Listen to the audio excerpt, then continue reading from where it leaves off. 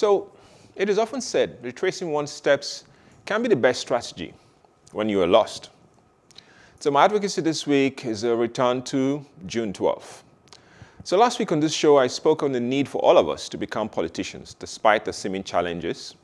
This week, I continue in the same spirit, an examination of our electoral process, and advocate for the adoption of an electoral system based on some of our valuable socio-cultural experiences, like we did with option A4 during the June 12, 1993 elections. I know we're not in the month of June, but my advocacy will reference the June 12, 1993 elections as an important marker for democracy in Nigeria. Not essentially about the tragic outcome of that elections, but rather on the process which led to the design of the election itself and how that process has come to be considered to be the freest and fairest election ever in the checkered history of Nigerian political process. When Professor Humphrey Nwosu, the head of the Federal Elections Agency then, decided to choose option A4, as he called it then, many people raised an eyebrow at the process, which he later explained as being based on the old African system of choosing leaders for specific tasks. Oh yeah, so my advocacy is on the need for us to perhaps re-examine once again the electoral processes in Nigeria, especially given our recent troubled past when it comes to election, and not just in Nigeria, but indeed across the continent, where the process to elect leaders have often led to bloodshed. So June 12, 1993 was a watershed moment for us in Nigeria. It proved that very often the simple things that are organic can be the solution to seemingly complex situations. Since 1999 and the return of democracy in our country, elections have become a do or die affair. The processes are often convoluted, with voter registrations that begin and end haphazardly instead of continuing, card readers, voter cards, and reading machines that are not that smart or transparent, even the transparent ballot boxes that contain forged ballots, manual counting by professors that are numerically challenged, electronic vote submissions without electronic servers, election observers and soldiers at polling booths who sometimes only ensure that the chosen ones get to vote. So we have come full cycle. But like most things in Nigeria at the moment, we still receive to accept and acknowledge that we have a broken system, from the basic foundational structure of our nation and to how we elect our so-called leaders. We must begin the process to redesign Nigeria brick by brick, ideas versus ideas, asking the often difficult question and choosing solutions which are organic and a reflection of who we are and how we are. Which is why the idea of Professor Humphrey Nwosu's option A4 appeals to me, which basically says, stand by your man. In my village, for example, Nume in Enugu State, whenever there's a need to elect leaders to do a certain thing or to become a chief or whatever, the system is clear. You know, the front runners are called to stand in front, and villagers and people who support whoever are asked to stand by their totems and the people they want to. And that's it. The people are counted. And that's it, job done. The vote is counted in the presence of everyone, and the winner is known immediately. I dare say the system is not exclusive to Nigeria or to my village only. In any case, we did this successfully on June 12, 1993, and it was adjudged, as I said, the freest and fairest.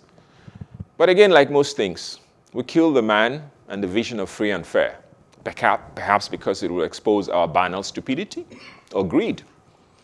For me, it's time to go back to our recent history and exhume the skeletons of this, our past. Perhaps we can find the spirit to rebuild our own electoral system.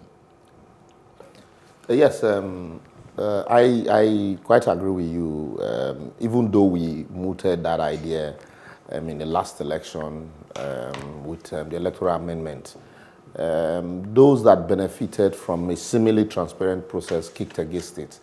That no, the realities of June 12 have changed, and so it can no longer be the same way, all of those things. The same people that agitated for amendment to the Electoral Act, that the president should not be allowed to single-handedly nominate the INEC chair, benefited from all of those campaigns, got into office, and they kicked against everything they campaigned for. And so we are where we are. And really, and then the same people that will kick against it in the general election, you see them use it in their primaries. if you watch those state APC primaries, you know, they said they were going to ensure that it was transparent and open. And so what did they do? It was basically, you know, the amended option A4. You queue behind your man, and then at the end of the day, they give you a ballot, you go, and then you cast. But so you count the people on the queue of the candidate. And also, in most cases, it tallies with the counting, the voting. But here, they tell you, the parties are many now. And so you can't have 100 lines, 100 queues. You know, but you forget that even if you have 100 candidates, how many of them actually score votes, you know, in the real election?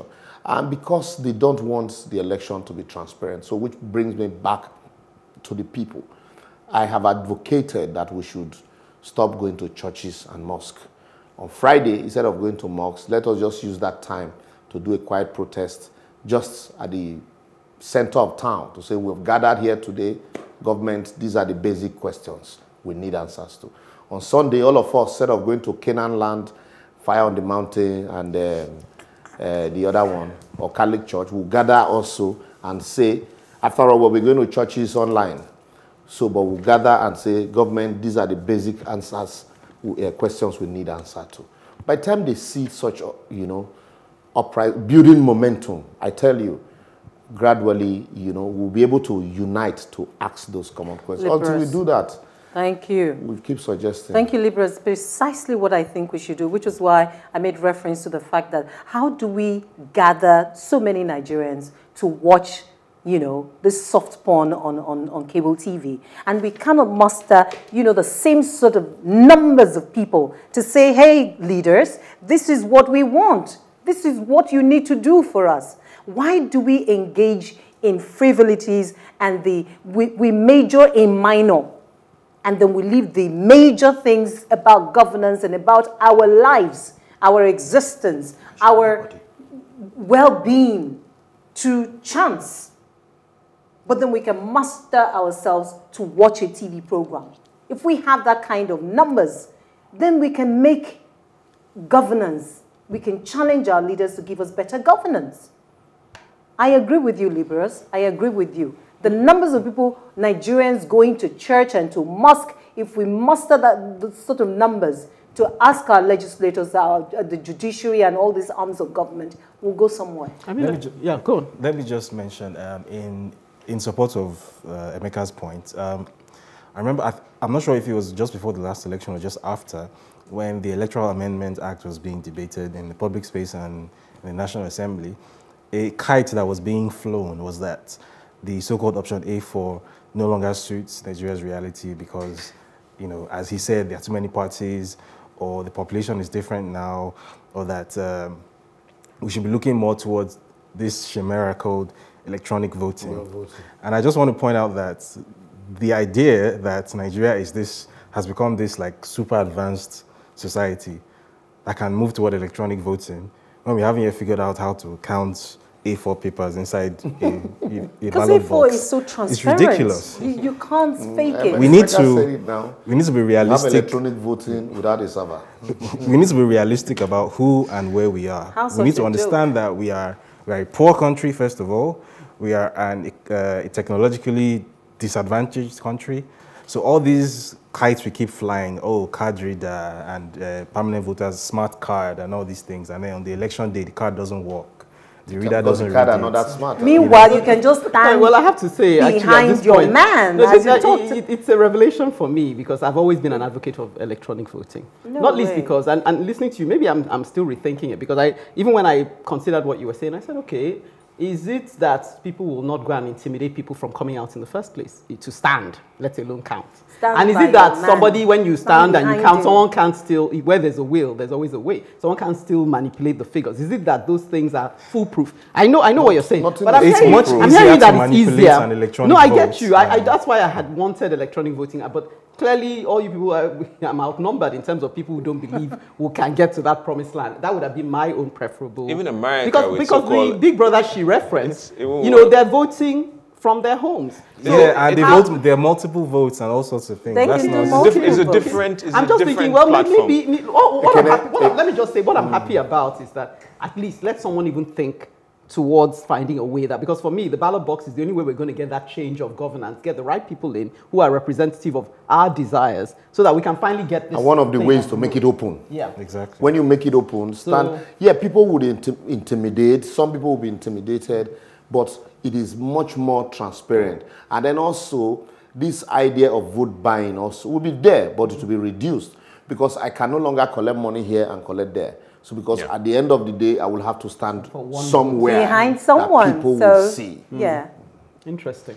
So, well, if you thought that I took you back in time, wait till David, our resident historian, is done with his advocacy after the break.